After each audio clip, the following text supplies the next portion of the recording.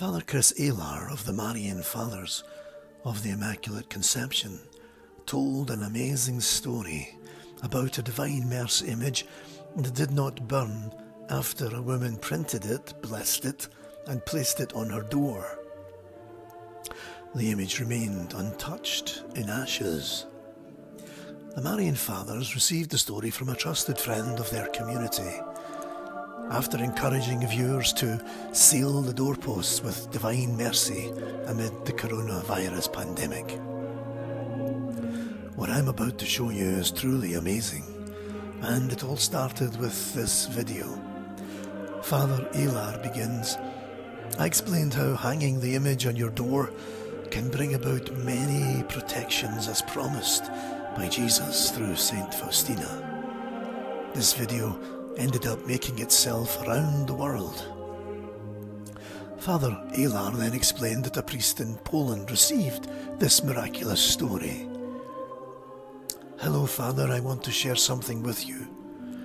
The other day I received a message linking me to a video from Father Chris Alar.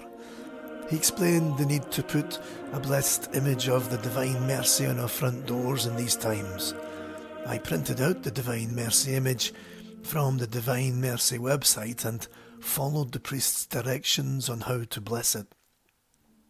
It was hanging on my front door, and until last night I needed to dispose of it because it was weathered. Remembering the image was blessed, I just burned it.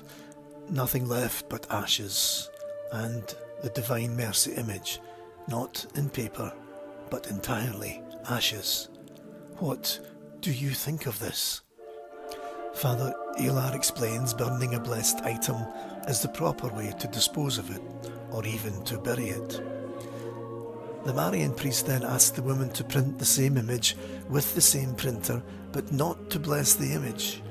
She burned the unblessed image, and this happened.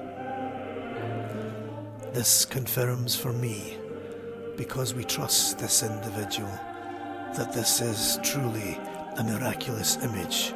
Father Alar concludes, "Jesus, I trust in you. May God bless you."